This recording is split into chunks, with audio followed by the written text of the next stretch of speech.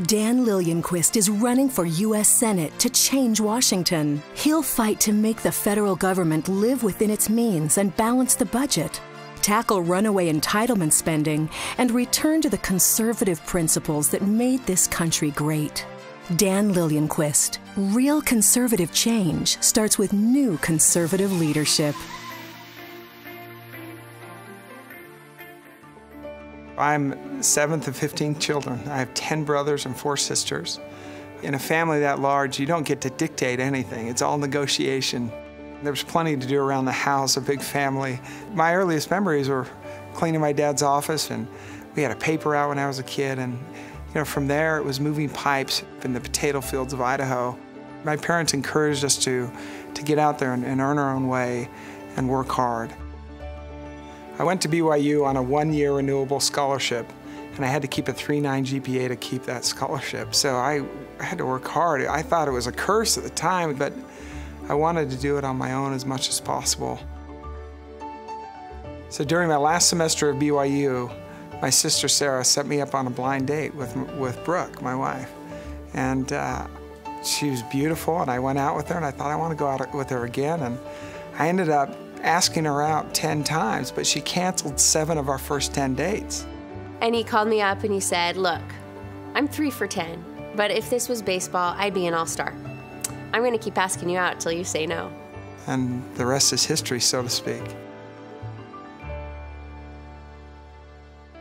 I've always wanted to own my own business and to move things forward. So, after law school and working in the Fortune 500 world, I remember thinking, I've got a little family, I'm gonna have one shot to do this. And so that's when I jumped out of that world and joined this little company in Ogden, Utah. As a father, he is, I really can't think of a better father. He's exactly what I need and what they need. He strikes a great balance of fun and work. In 2006, my wife and I bought a family home in Bountiful, Utah. And I thought, I'll never really get involved in politics. And then I started looking around and thinking, I want to get involved. And so I went to a caucus meeting and saw how things worked. And as it turned out, when Senator Eastman was retiring, I met with him, and he encouraged me to run for his seat. So I stepped in and ran with 8 other people. I mean, he came in and where a lot of us, and I'll put myself in this boat, where we're looking at this train wreck on our state pension system, where it's gobbling up our budget, and he said, well, why don't we fix it? And I think a lot of us who'd been around, we were saying, well, it's awfully complex, it's difficult, and he just said, well, let's just fix it, and jumped in and did it. So I moved forward a bill that I thought was a common sense bill to make sure this didn't happen again. And I was in a town hall meeting, and there were 40 people there, and they were not very happy with me. And one of the gentlemen, who's a neighbor of mine, actually said, who put you up to this? And I said, nobody put me up to this. I'm the chair of the committee. It's right in front of me. And he said, well, you're not going to get reelected. And I said, first thing that came to my mind, I wasn't elected to get reelected. I was elected to do something. They took the risks, addressed the problems, brought the people together, found excellent solutions, and now Utah continues to lead the country in fiscal management and in being one of the best run states in the country. I just love the fact that he takes on big issues, and he doesn't view it as a career. He views it as an opportunity to make real changes. When I saw what Dan did with Medicaid reform and pension reform in Utah, I figured he is the guy who can enter the United States Senate and actually get it done. A Bountiful woman is praying for her husband's recovery from a plane crash in Guatemala. That plane crash killed 10 people, including 2 other Utahns. It was August 24th, 2008, and I had taken Dan to the airport the day before to go to Guatemala. He was really excited, and he almost missed his first plane, actually. So I took the kids to church that morning by myself, and we were all pretty exhausted after that, so we laid down to take a nap. And then my cell phone started ringing.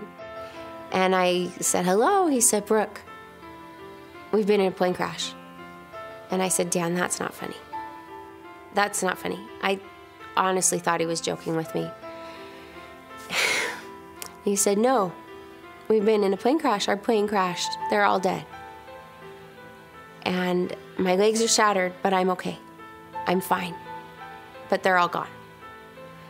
And I knew he was talking about his coworkers. I lost these good friends, 4 of my dear friends on that plane, and I don't understand everything, why things happen.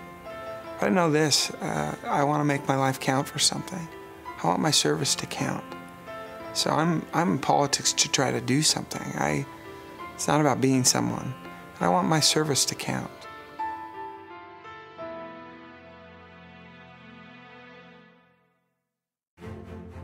People of this state have woken up to the fact that we cannot continue to do what we've always been doing, that we are out of money, and they want their leaders to do something about it. We've had a generation of politicians who've let this happen.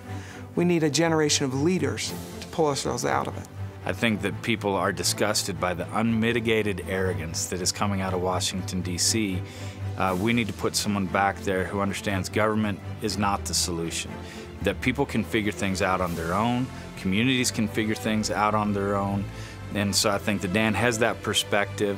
It's something that D.C. can desperately use. What will save this country is a rebalancing of federalism back to the states, and I think that's what a true conservative really believes. I'm running for the U.S. Senate because it's time. It's time for a new generation of leaders to stand up and solve the challenges of today. It's time for us to live within our means as a country and balance our budgets. It's time to tackle runaway entitlement spending that threatens to sink us all. It's time to return to the conservative principles that have made this country great. Elections are about the future, and I am determined to make a difference, and I need your help. It's time. Join the team today at danforutah.com. Sign up and make your voice heard. Dan Liljenquist. The only way to change Washington is to change who we send to Washington. How many ways have people spelled your name? Oh, anywhere from, gosh. L-I-L-I-Q-U-E-S-T. It's pronounced Liljenquist. L-I-L-J-E-N-Q-U-I-S-T. We answered everything.